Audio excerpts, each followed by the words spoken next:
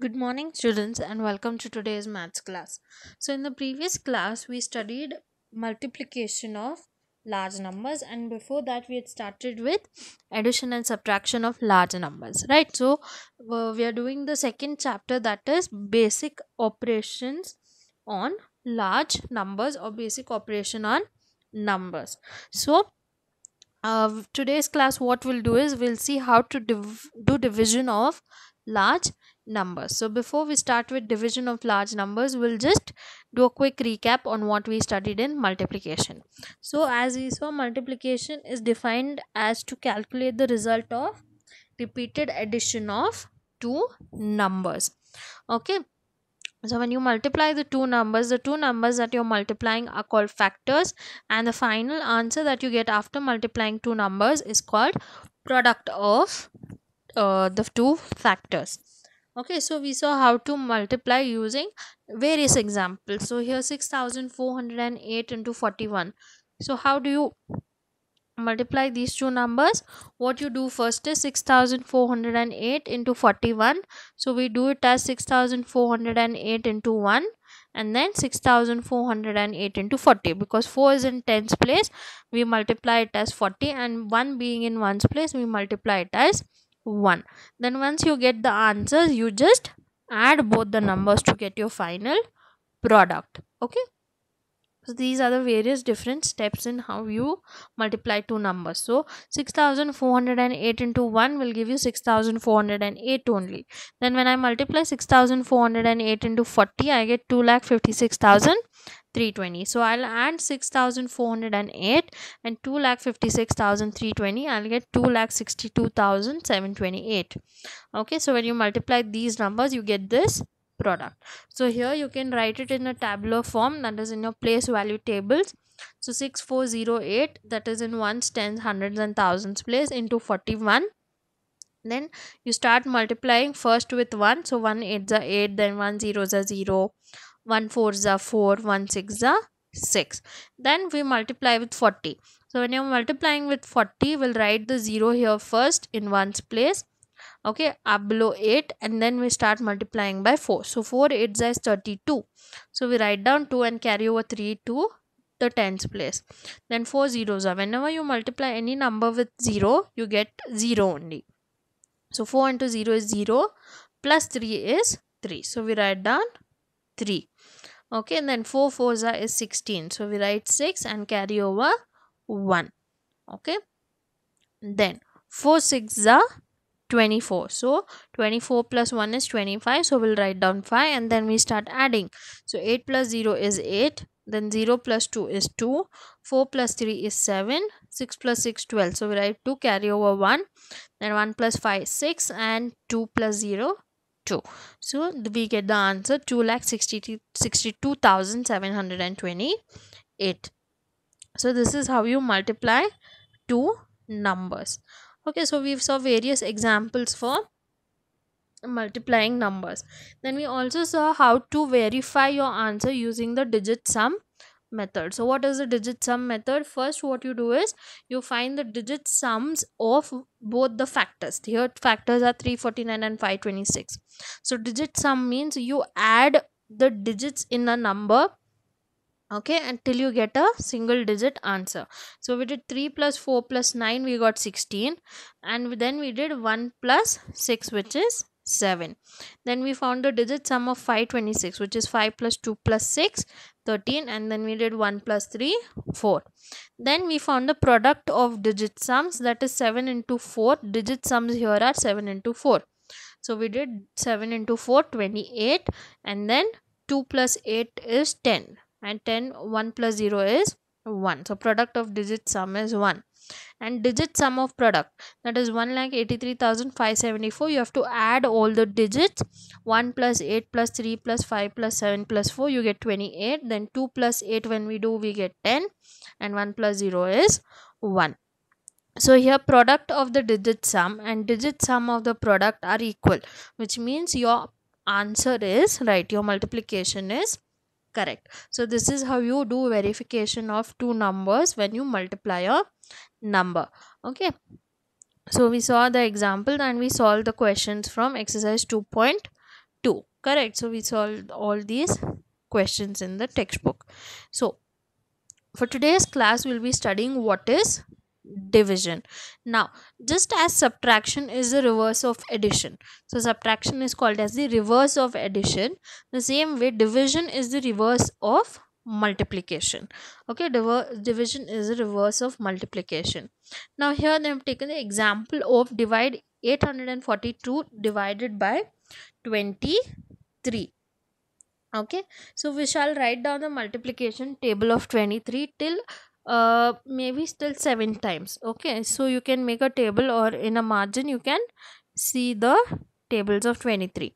Then what you do the table like this: 842 divided by 23.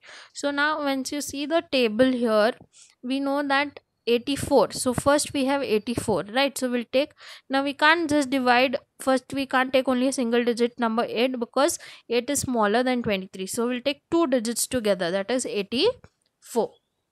Now 84 here, we'll see in 23 table if 84 comes, but when you see the tables here, we have 46, 69, 92. So we don't have 84 anywhere. So we'll see a number which is less than 84 here. We can't take 92, right, because it's greater than 84. So we'll take 69. So 23 threes are is 69. So we'll write 3 here on top and do minus 69. So 84 minus 69, you will get 15. Now we have one more digit left, so we'll bring down that 2 here. So we have 152. Now once again you look at the table or the tables, you see that 152 doesn't come in the 23 table. So we'll take a number nearby to 152. So which is a number nearby to 152? We have 138 and 161. But we cannot take 161 because it is greater than 152. So we'll take 138. So that is 23. 6 is 138. So we'll write 6 here next to 3 and then subtract 138. You'll get 14. Now you can't bring down any number also. You finished your division, and also your 14 is less than 23. So we can't divide it. So what we'll do is, this 14 is called as the remainder. Okay, so here 36 that is there is your answer, that is your quotient. 14 here is the remainder. Okay, and here 842 is called the dividend and 23 is called the divisor. So your answer is 36, quotient is 36 and remainder is 14. All right, so this is how you do division. Okay, so we'll see where other problems now.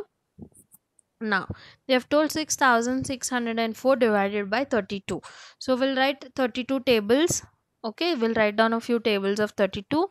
Okay, so they have written here till 7. Then what we'll do, we'll start dividing. Now 32 here, first we have 66.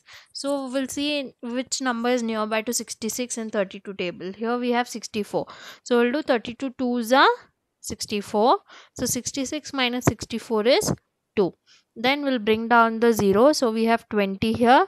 Now 20 here is smaller than 32. So you can't divide 20 by 32. So what we'll do, you'll put a 0 in the quotient and bring down the next digit which is there, that is 4. Okay, now I brought down 4. So I have 204. So we'll look for a number which is closer by to 204, which is 192 here. So 32 6 is 192.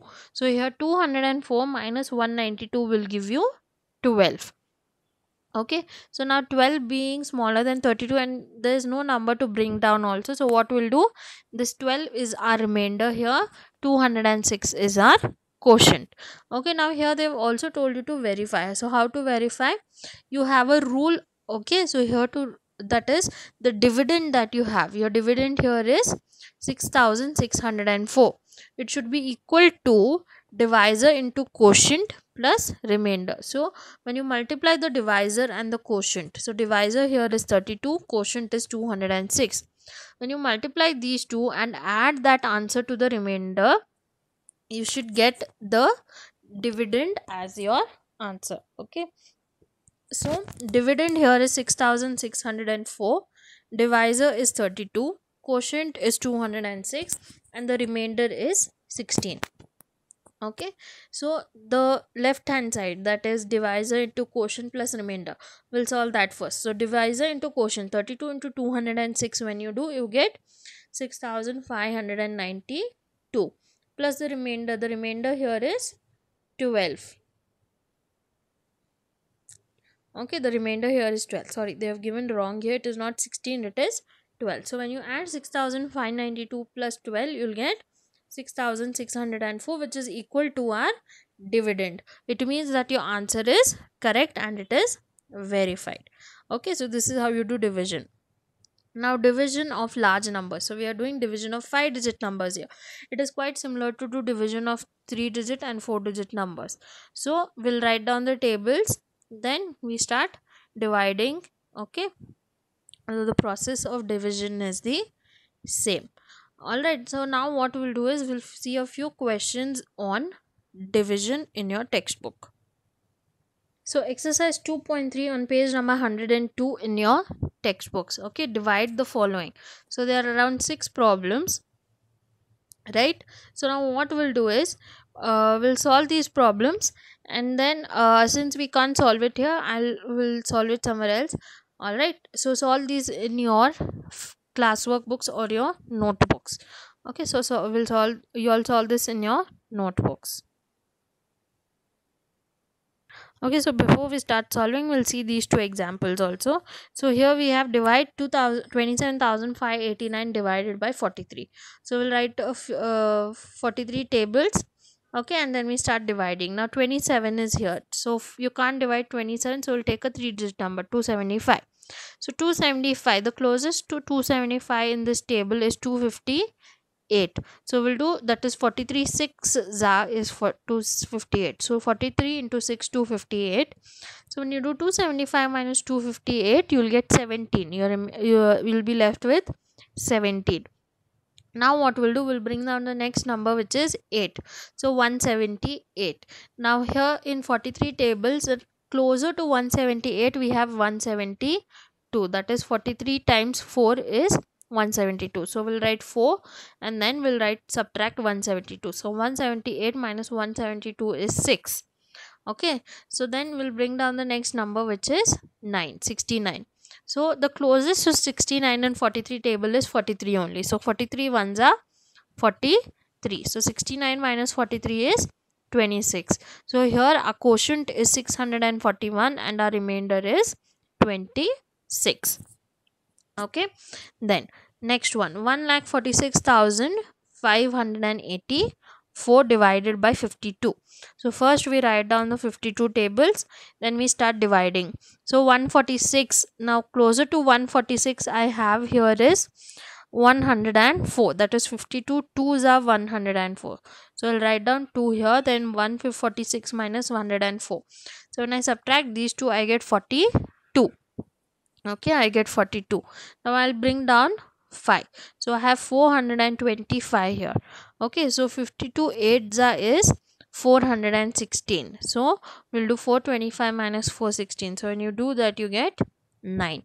Okay, and then you bring down 8. So 52 1s is 52. So 98 minus 52 is 46. Okay, it will bring down 464. 52 8s is 416. So we'll do 464 minus 416. You'll get 48. So here 48 being smaller than 52, this is the remainder itself. We cannot divide further. Okay, so here the quotient is 2818 and the remainder is 48. Okay, now coming to exercise 2.3 in your textbooks. Now the first question is 762 divided by 24. Okay, so we'll write down here like this, 24 then 762, and I have written the 24 times tables here. So now as you see, 76, the closer to 76 in 24 tables we have 72. So 24 3s is 72. Correct. So 24 3s is 72. So we'll write down 3 here. Okay, so we'll write down 3 here and then 72. So 76 minus 72, you get 4. Then what we'll do, we'll bring down the 2. Now here 42. Now 42 closest to 42 in 24 tables is 48 and 24, but we can't take 48 because it is greater than 42. So we'll take 24 ones are 24. So that we'll write 1 here and then subtract 42 minus 24, you will get 18. So here the remainder is 18 and the quotient is 31. So this is the first problem. Quotient is 31 and the remainder is 18. Now moving on to the next question. 5047 divided by 33. Okay, so here first what we'll do, we'll write down the 33 times table. Alright, then after writing the 33 times table, now first here we have 50. Correct, we have 50. The first two digits in the dividend are 50. So then in 33 times table, the number closest to 50 is 33 only. So we'll do 33 ones are 33. So 50 minus 33 is 17. Then we bring down 4. So we are left with 174. Okay, so in 33 tables, if you look here, closer to 174 we have 165. So 174 minus 65 you do. So when you first you write 5 here, 33 5s is 165. So 5 will write 5 here. Then 174 minus 165 you'll get 9. Okay, then we bring down 7. So 97. So 33 2s is 66. So 97 minus 66 you'll get 31. Since 31 is smaller than 33, we can't divide it any further. So the quotient here is 152 and the remainder is 31. Okay, quotient is 152 and the remainder is 51. Okay, so this is the answer for the B1, 5047 divided by 33. Now we'll do the C question. 65,217 divided by 49. So here now first as usual we'll write the 49 tables first and then we'll start dividing. Now closer to 65 in 49 tables we have 49 only. So 49 ones are 49. Correct. So here we'll write 1 and we'll subtract 49 from 65. So 65 minus 49 is, when you subtract you'll get 16. Now what we'll do, 16 being smaller than 49 will bring down 2. So that will get 162. Now 162 closest to 162 in the table is 147. So 162 minus 47, that is 49 3s are 147. So we'll write 3 here in the quotient and we'll subtract. So when you subtract you get 15 remaining. Okay, so then we'll bring down 1. So 151. So 49 3s are will do again, which is 147. Okay, 151 minus 147 you'll get as 4. Then what we'll do, we'll bring down 47. Now 47 is smaller than 49, but we have not completed the division because the 7 we brought it down just now. So what we'll do, 49 zeros I will do. 49 zeros is how much? It is 0 only. So 47 minus 0 you'll get as 47.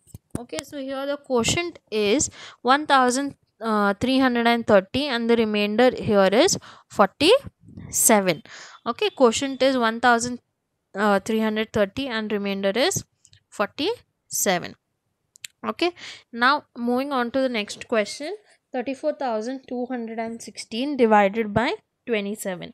So I have not shown the tables here, but when you look, you can draw the tables for your reference. So 27 ones is 27. So I'll do 34 minus 27. I'll get 7. Correct. And here then we'll bring down 2. The closest to 72 in 27 tables is 54. That is 27 2s are 54. So I'll do 72 minus 54. I'll get 18. Okay, then I'll bring on the next digit, which is 1. So I have 181 here. So 27 6s are is 162. So 181 minus 162, when I do, I'll get 19. Okay, I get 19. Then I'll break down the next digit, that is 6. 196 we have. So closest to 196 in 27 table is 180.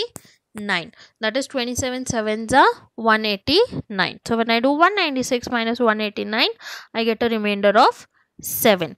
Okay, so the quotient here is 1267 and the remainder is 7. Okay, the remainder here is 7. All right, so this is how you do division of numbers. All right, so now I have done till question number D. I want you all to try question E, F, and these three questions which they have told you to do for homework or at home. So these 5 questions are for your homework, that is E, F, G, H, and I. Okay, so this was all about division. In the next class, we'll see a few properties of multiplication and division and shortcuts for multiplication and division. Okay, all right, students, I'll see you all in the next class. Thank you.